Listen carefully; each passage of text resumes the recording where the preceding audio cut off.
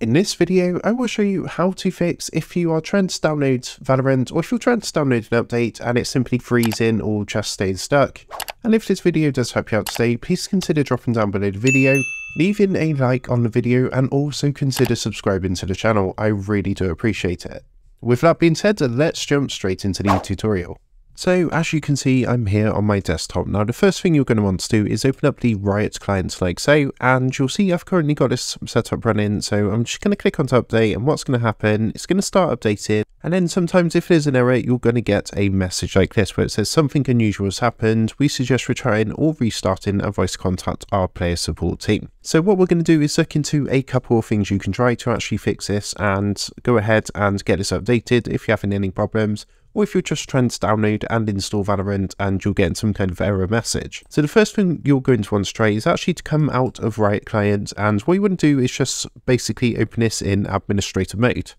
So what you can do is right click if it's on your desktop. If it's not down there, then just come down to the search bar down here, go ahead and type Riot, and on the Riot Client, what you want to do is right click and then click onto Run as Administrator. So what's going to happen, it's just going to give a quick security prompt which you select yes to, and after a second or two it's going to load up the Riot client like so.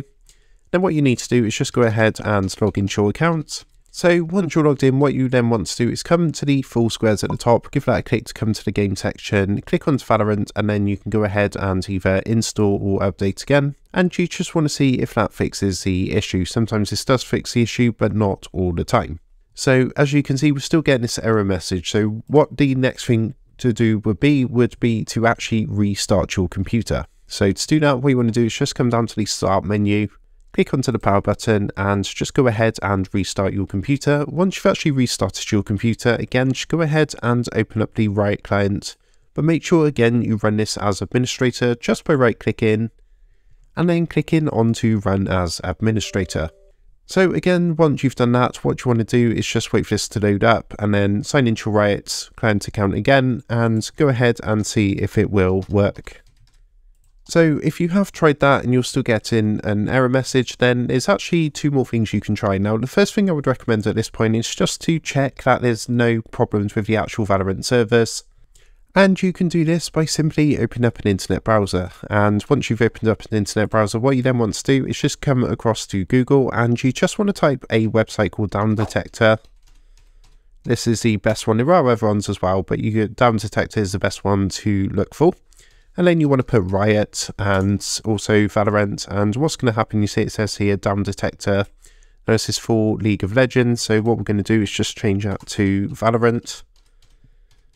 And then hit enter, and you'll see at the top we got Down Detector, Valorant down. So if we go ahead and give this a click, you're going to see all the problems in the past 24 hours that have been reported. So if there is any sort of maintenance work being done on the server, or if there's any problems at all with the Valorant servers, it's going to show up here. You can see, for example, that within the past 24 hours, all these little spikes here are just outages where the servers, there's been basically problems. So that could also affect it. And also what you want to do is check on the social media related pages, so like Facebook and Twitter, just to see if Valorant or the Riot pages have reported any sort of outages or problems with their servers. So if you've given that a try and you can see there's no outages, if there are outages, what you would have to do is just wait a bit and just keep an eye on this page and on the social media pages until they update to say that these servers are back up and running successfully. So if there's no problems with these servers, then there's one last thing you can try, which is to actually try and repair Valorant. So what you want to do is open up the Riot launcher, and what I'm going to do is just come back to the home page. So you want to click the full squares up here, and then if you come up to the top right hand corner, you want to click onto your profile icon and come down and click onto settings. Now from here, if you look to the left hand side, you're going to see the game Valorant. So what you want to do is go ahead and give that a click, and I've not got this installed on here at the moment, but once you have got it installed, you should actually see, once you click on Valorant, a button which you can click which says repair, and what it's going to do is perform a repair on the Valorant game. So if there's any sort of glitches or issues which might have maybe happened during the installation or an update, what it's going to do is run through and make a repair on those. So I hope these tips helped you out, and I hope this video did help you out today. If it did, as I said, really appreciate it. If you were to drop down below the video, leave a like on the video and also consider subscribing to the channel. With that being said, I just want to take a moment to thank you guys for watching this video, and I will see you in the next tutorial.